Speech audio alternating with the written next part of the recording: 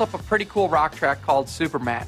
Today we'll talk in depth with the Grammy Award-winning producer and mix engineer Mike Shipley about his in-the-box mix of Superman and much more. We'll also compare the performance of the mix on his Pro Tools HD6 system as well as on a Pro Tools HDX DSP system. You know, engineered and mixed over the years on many different types of surfaces and consoles and analog and digital. What brought you to Pro Tools and the icon that you have in your studio now?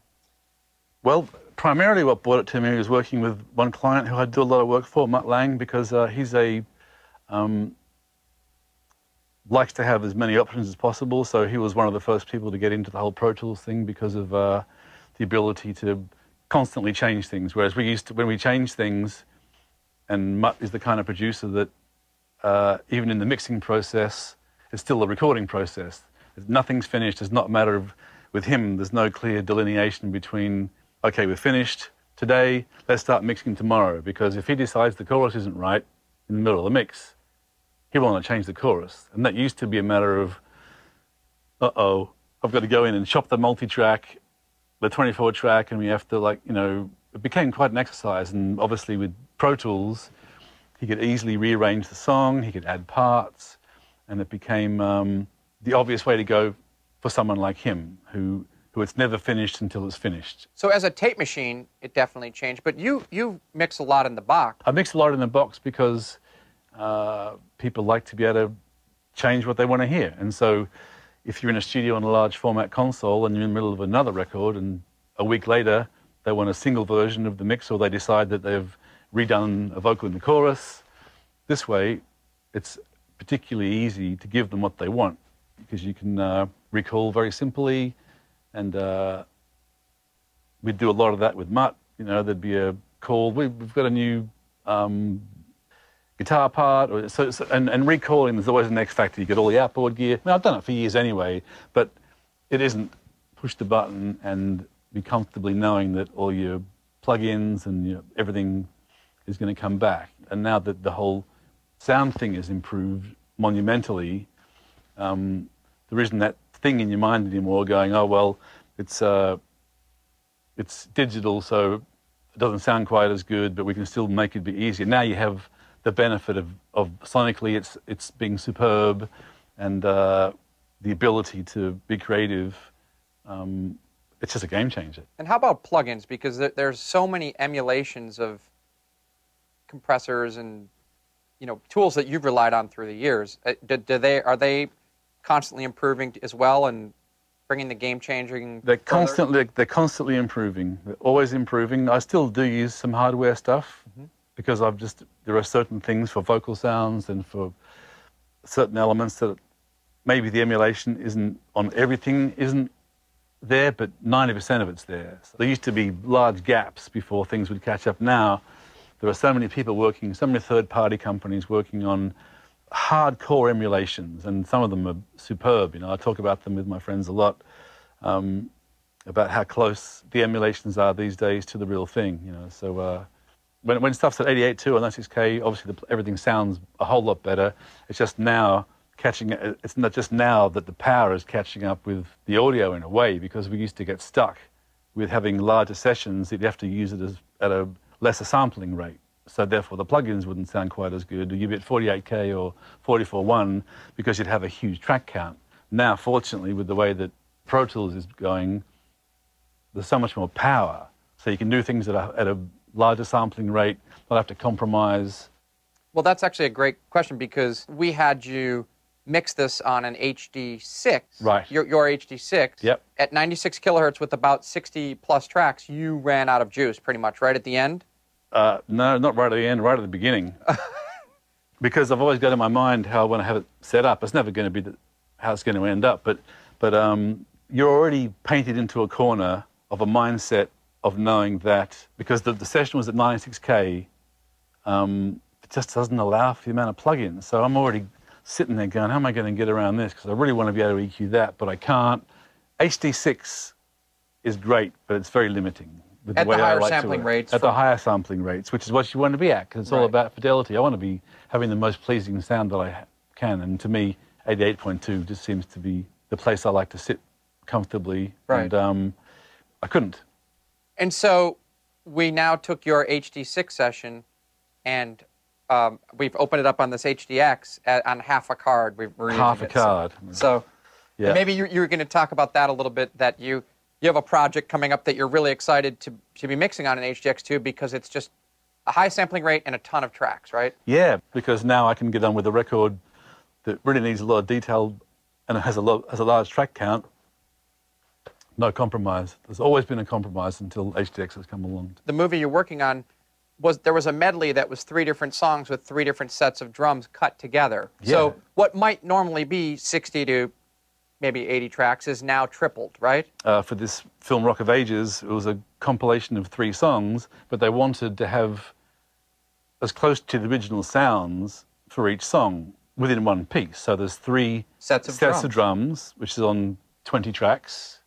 So there's at least 60 tracks of drums on their own to make up this one piece, let alone whatever samples that I feel need to be added, if they do or not, to make it have that feel of the original, because we always use samples back in the 80s to have, so you can't compromise. You've got to give them what they want. So that's really maxing out the way to work, but we still had to get the job done. So let's maybe take it back, since you brought up the drums thing a bit. What were the challenges of our song? I believe we kind of discussed some of the miking of the drums or the things. Are there any tips that you would give people about that always tricky hi-hat snare drum relationship? You'll get a lot of songs in, and yours was one of them, where there was an awful lot of spill on the snare, for example. A hi-hat, the guy was on the ride, so maybe his ride was real close. I don't know how the thing was set up, but all I know is what that does is bunch up everything in the middle. Mm-hmm.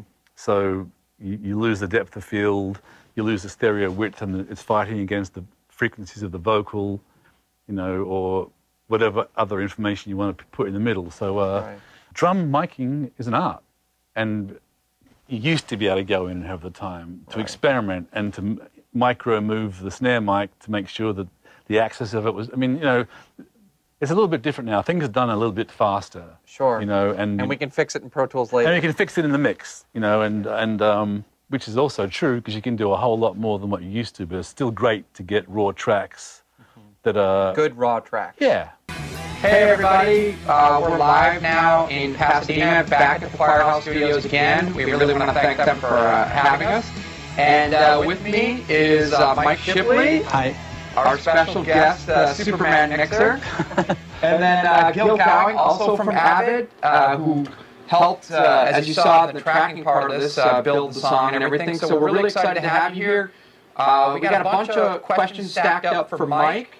So let's get started. The first one is from Dean. Did you ever consider the HD native card, or was it necessary to go to HDX? And this is a great kind of question, because you did on Rock of Ages, right? Yep. I needed more power than what the HD6 system, so we went to the native system, and which was great, but still, actually, I needed more power. I needed the ability to use more plugins, and the track counts were really high, so native was fantastic, but I needed HDX just for the power. Cool. I really did, actually. Yeah. That's a great question. All right, so on our track, you did replace, or you added some snares and some kicks, and so the question came in. You used to use other sample trigger, SDE 3000 or whatever. How did you go ahead and lay in the samples? I did it a new way this time. There's a new. We usually go in and sample accurately, replace sample, add stuff. I never replace it. Right. Add it and blend it, and make sure the tuning of it's right compared to the original snare if it needs to be or whatever. But these days, actually Stephen Slate makes an amazing sampler. Cool. So I can dump my samples in there and tune them, and we can line it up so it's sample accurate, and so that's how we go about it. Cool. Write in all the dynamics and so forth. Let's see here. Any mic pre's that you prefer for drums when back to your tracking days? That's an interesting question. Just the fatter the better. I mean, I like Neve mic pre's for drums. I like what I like more than anything is the old English mic pregs, actually like Cat, those kind of things that are a little harder to get a hold of these days, but really had a very unique sound to them. So I travel around with those. Yeah. These days, specifically for drums, I use the Dave Hill mic pregs because they just have this extra body.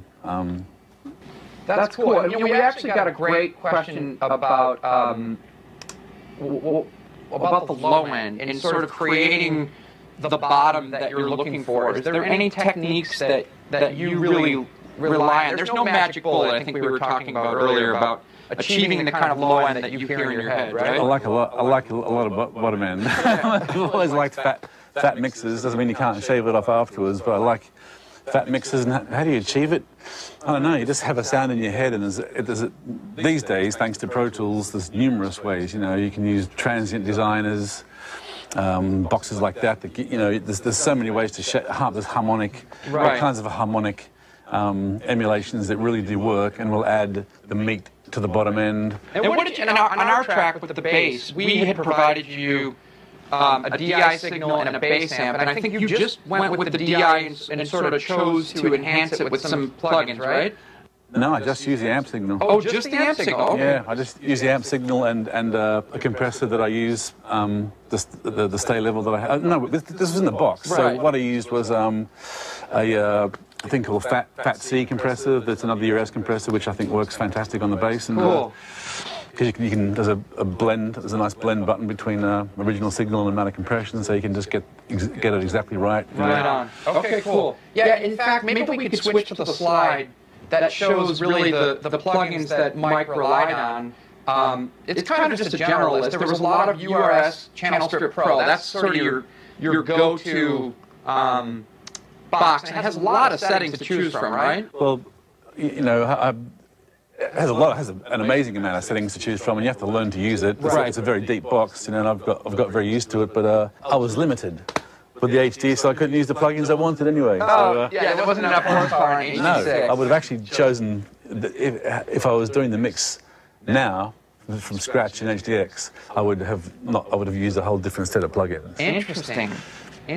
Primarily, I would have been able to experiment more rather than get the spinning wheel, and it's like sure, you know, and waiting. And some plugins are a lot more use a lot more shuffling if you're rebooting power, so I would have to steer away from those. But I would use the as a basis. I would use the ERS channel strip and then add or take from there. Yeah. Cool. Let's take another question here. So on basically how you lay out your sessions, you do use several different parallel channel processing, so not just on the drums, correct? Not just on the drums, no. I'll use it on vocals if it needs it. I'll have it set up for a lot of different things because it's easy to set up. Right. It's one of those things that's, yes, I have parallel compression for the drums for sure. I have usually it's 5 or 6 different compressors or things I can go into as well to blend in with the kit. They're pretty much set up as standard, you know, with the TC plugin, with all kinds of different UAD plugins and so forth. But I'll have it set up for the bass, I'll have it set up for vocals, and try it and see if it works or not. You know, right.